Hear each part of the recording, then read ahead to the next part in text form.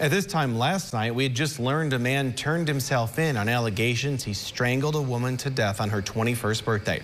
In court this morning, his Spanish interpreter said the suspect didn't remember what happened because he had been drinking alcohol, more than the judge wanted him to share.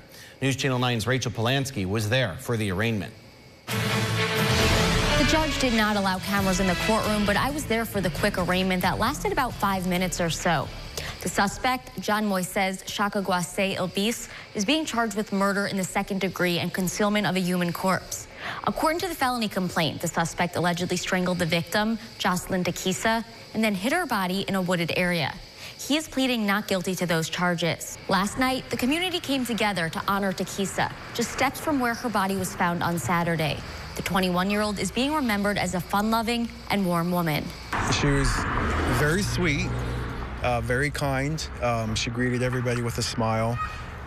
According to the Onondaga County District Attorney, Tequisa was in a relationship with the suspect. Surveillance video shows her walking into an Airbnb with him, and later, her being carried out, which did not even catch the attention of police driving by. The suspect is now behind bars without bail. His next court date will be July 2nd. Rachel Polanski, News Channel 9.